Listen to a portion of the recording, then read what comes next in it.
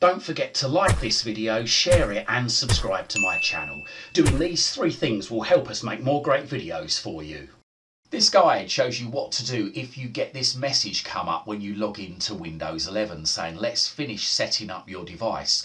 Your device needs to connect to a few more Microsoft services to help you work more easily and securely across all your devices. Select continue to get started in just a few clicks. Well, this is going to try and get you to set up or log into your Microsoft account, which not everybody wants to do because then it means that you've got to have a password attached to your Windows 11 system, and not everyone wants a password. Okay, it does make the PC more secure, but it can complicate things, especially for elderly people or people with disabilities that struggle to use their hands properly. So all you need to do, instead of clicking continue, you need to go to remind me in 3 days. So click on remind me in 3 days. It'll then say just a moment, and then it'll take you into Windows 11. Then once you're into Windows, this is how you turn it off permanently. So you just click on the start button, click on settings, then click on notifications just there, and then we want to scroll down the page until we get to here where it says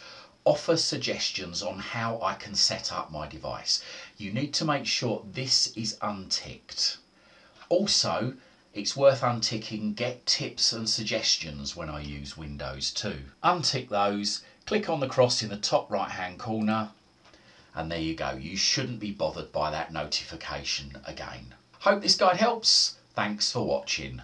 I hope you liked this video, and if you did, hit that like button. If you think your friends, your family or your work colleagues might like it, then don't forget to share this on your social media timelines.